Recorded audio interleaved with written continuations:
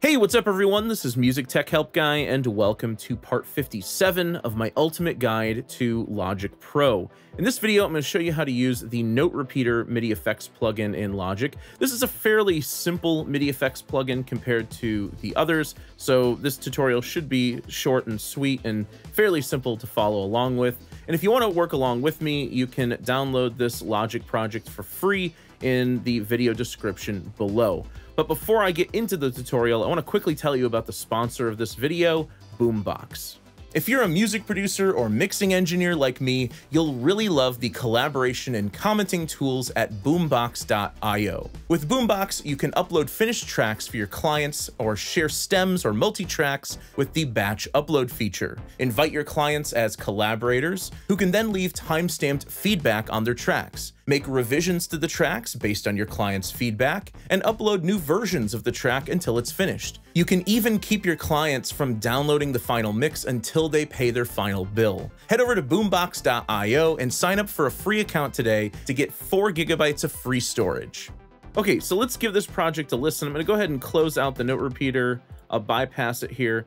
And basically what I've done is I've added a different section here with just some chords and some bass notes that are all on the downbeats of each bar. So it's fairly boring, fairly simple.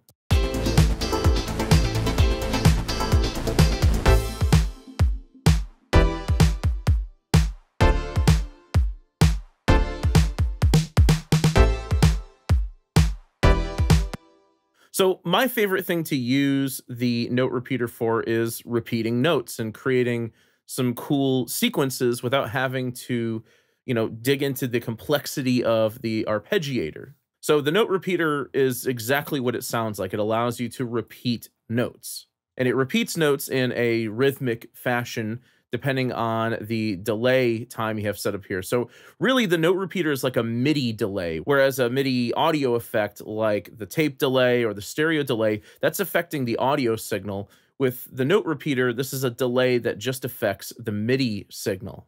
So I've got this loaded up on the verse pluck chords. And again, without the Note Repeater, it sounds like this. If I turn on the Note Repeater and just use the default setting, it sounds like this.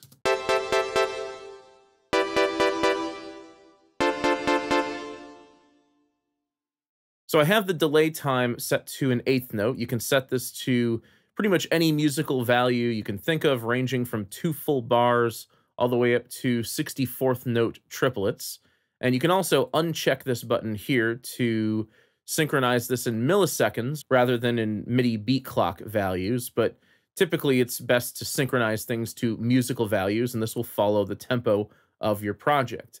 Then what you can do is you can set how many repeats you want. So if I just want one little echo, like one repeat, I would set this to 1 repeat. So you're going to hear the original dry signal plus the repeated note.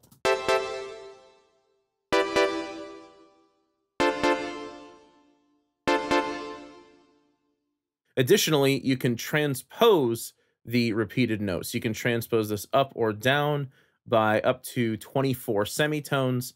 And remember that 12 semitones is an octave. So if I want the echo to play up an octave, I can totally do that. I just set the transpose to 12 semitones.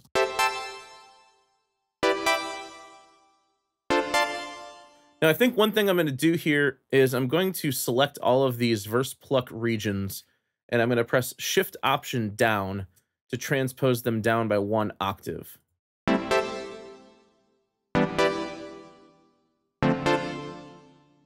Now, in addition to that, you can also add a velocity ramp to the Note Repeater. So if you put this in the positive, it's going to make the delayed notes louder or at a higher velocity than the dry signal. And if you pull this over to the left, this will make the delayed notes lower than the dry signal.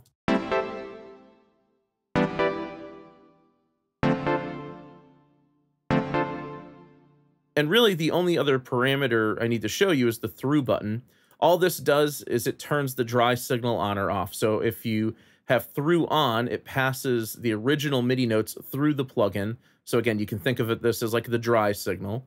I know technically speaking, it's not a dry signal because we're not dealing with audio signals here. You can think of it more as the original MIDI and then the affected MIDI, or you can think of it as the through MIDI and the affected MIDI. So if I call it the dry signal, wet signal, I basically mean the same thing as the through signal and the affected signal.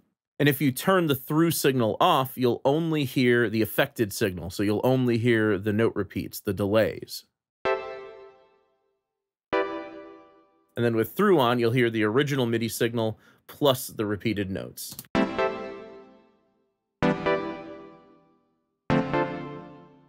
Let's try this out on the bass track here. So I'll go ahead and load up the note repeater here as well. Now, if you get kind of lazy with your bass notes, one little trick you can do is you can set your repeats to the number of bass notes that you want for each bass tone, and then set a rhythm for it, like an eighth note.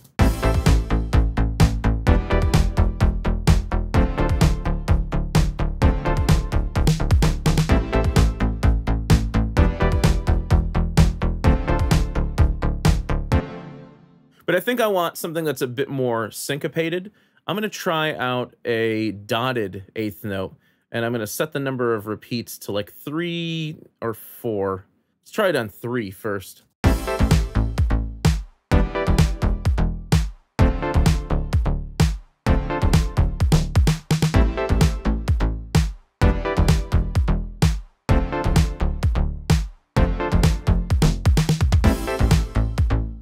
Yeah, maybe I'll try 4.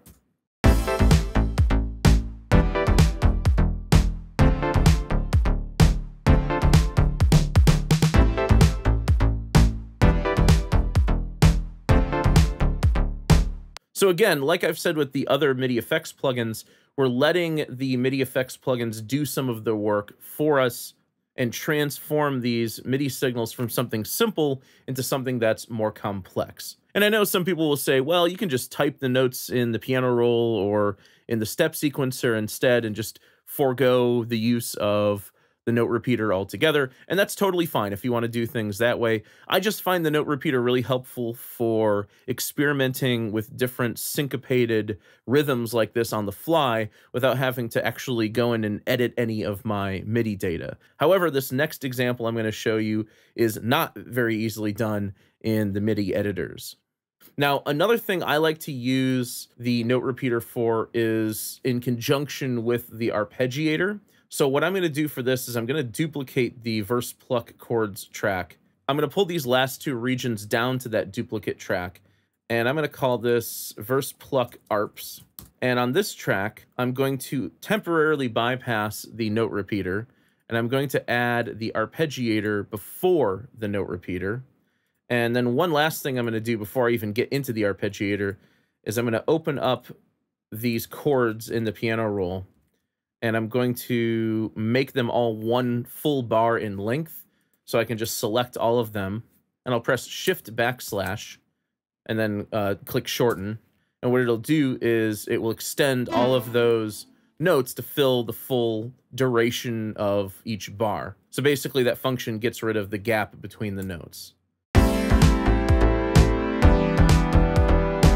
Okay, so I'm going to bring in the arpeggiator, and I'm going to try to build, just a really basic sequence with this.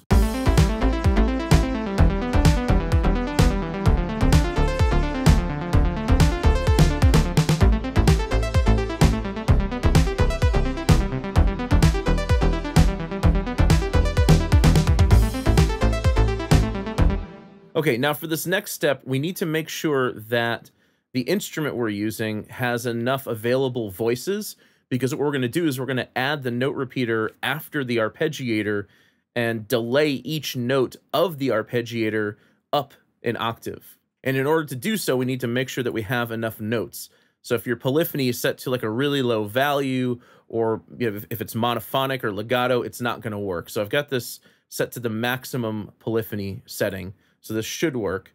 Then I'll turn on the note repeater again. I'm going to repeat this once, up an octave, and pull down the velocity ramp. Let's just see what this sounds like as is with an 1/8 note delay.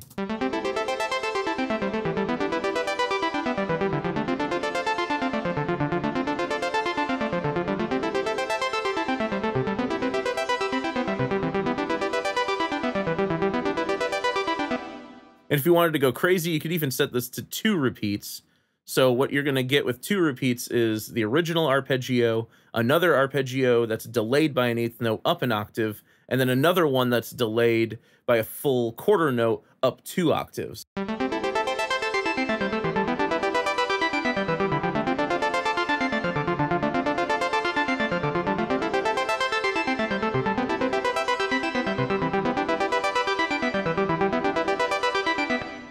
And then you can play around with different delay times and see which delay time works best. I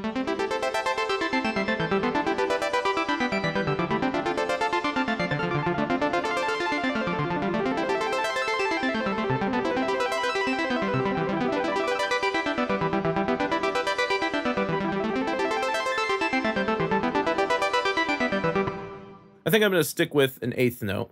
And let's see what all of that sounds like together.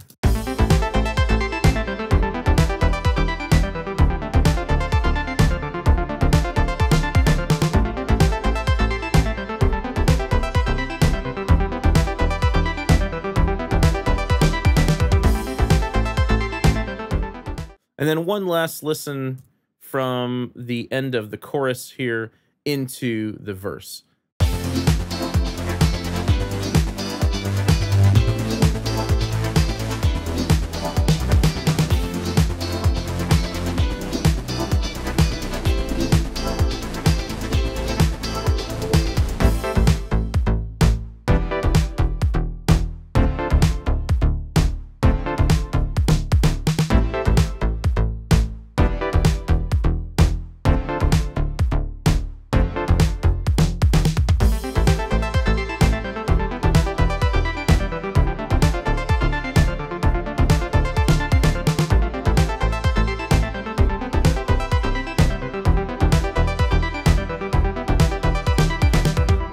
Okay, so that's how you can use the note repeater in Logic Pro and how you can pair this up with other MIDI effects like the Arpeggiator. I hope you guys enjoyed this video. If you did, please leave it a thumbs up and subscribe to the channel to see more content like this. As always, thank you so much for the support, and thanks for watching.